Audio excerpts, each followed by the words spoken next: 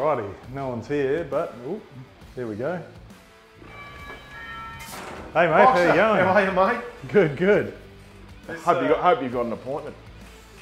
I think so. I think so. This looks awesome. Pretty cool, eh? Let's start in here. Yeah. And actually, I'm just having a look at this whiteboard here. Yep. So you got a bit of work on you. Yeah. Well, as you know, Mark, we do all the engines for all the Gen 3 supercars in supercars, all the Ford engines. Yep. So this basically gives us a breakdown of what engines in what car, the number of the engine, like it's got its own HP, build number, etc.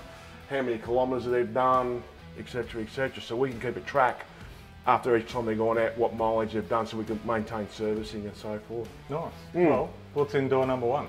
Yeah, well, this is our main engine room in here. This is where we've done most of nearly all the engines in this room and the other room beside us here, where we've done all the engines for the Gen 3 supercars. So it's a bit of a shame that we couldn't have done this a month ago, because we had like 20 odd engines floating around. Under here, I don't even know what's under here, Cass. What? There we go. So this will be another supercar engine, another Gen 3 supercar engine that just buttoned up. I think this is another spare engine that we're putting together, or maybe for a wild card that may happen down the line. Yep. So this is build number 25. So okay. Yeah, so pretty cool looking thing. And now, basically, for the people who don't know, like what's the origins and what's the whole idea of this whole thing is, it's your basic Mustang configuration. Yep. Same engine that you go and buy a 2023 Mustang, it has this engine in it. Okay. The only varying factor is we do sort of call on Ford Performance and Ford for some hot rod bits and pieces. But we base it off a 5.2 block. Yep. So in the US they have the Shelby GT500, which is a supercharged Mustang. So we use that block. We use the cylinder heads from that same engine, which are CNC base cylinder head. We run some camshafts, which are different configuration camshaft to the supercharged ones, obviously. We have our own crankshaft made for it, own rods, so it's stroke to 5.4. We have Mahle make us a special piston for it.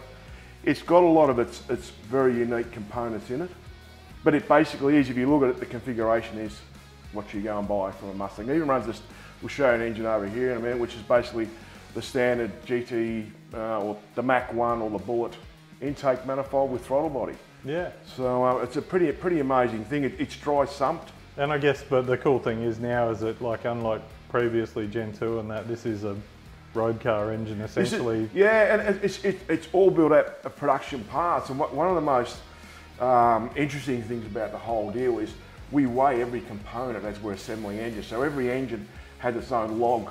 Yep. We'll weigh valve springs, bolts, nuts, whatever. The most amazing thing about this whole engine, because it's production, the majority is production engine parts, nearly every engine weighs within a few grams of each other. Yeah, wow. And it's amazing, like, to add it all up, and we've got another one out the back where we weigh the complete engine, to say they're all within a gram or two of each other. Yeah, where in previous generations, you would never get that. Because the blocks were lightened, or they were this, or they were that, another bit. This is all one thing. Yep. And it all weighs pretty much the same. Yeah, brilliant. So this one here, this is a complete engine. Yeah, this is just an engine that's back for some servicing. So it basically runs. This is the same inlet manifold you'll get on a Mach 1 standard Ford throttle body. It runs a 87mm throttle body.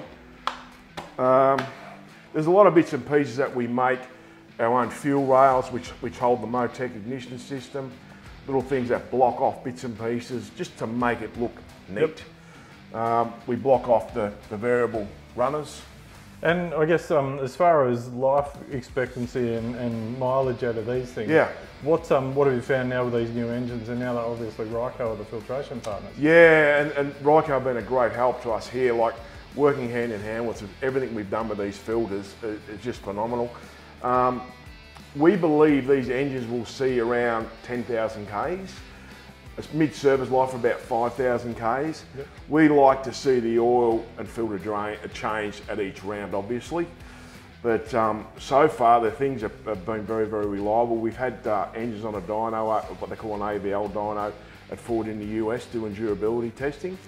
And we've sort of done like plus 5,000 Ks non-stop without any issues whatsoever. So, and yeah, on that as well, Rob, like this air filter here, I mean, seeing that working in the lab and talking to Alistair and the crew there, and people don't realise how much dust and crap that can go into a car, especially if you're following somebody through. Correct. You know, somebody puts a wheel in the dirt or something like that. I mean, how detrimental is that to an engine if it's getting past that? It's going to destroy it, isn't it? You know, and like so far with all the testing we've done with the prototype vehicle and stuff, we've seen no deterioration at all through using these filters. In the past, we had like a panel type filter which we had to oil and so forth. It got messy and horrible. Like, have a look at this thing. Like, just to look at it, it's bloody awesome, I reckon. Oh, and you know, the technology and everything in this as well. I mean, it's not paper; it looks like it, but it works. Just and the filtration level it provides. Yeah. Yep, and the same as the oil filter. Like Rycar have done an absolutely phenomenal job with their oil filter. Like, just to pick that filter up and hold it in your hands, you can feel the quality of it. It's nice. I know it sounds in a race car engine, you don't want things that are heavy, but that just feels like it's got strength about it.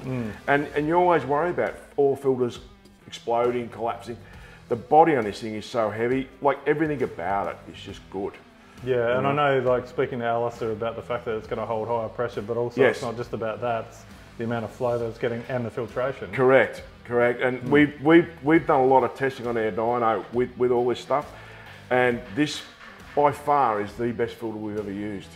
I can't recommend them highly enough.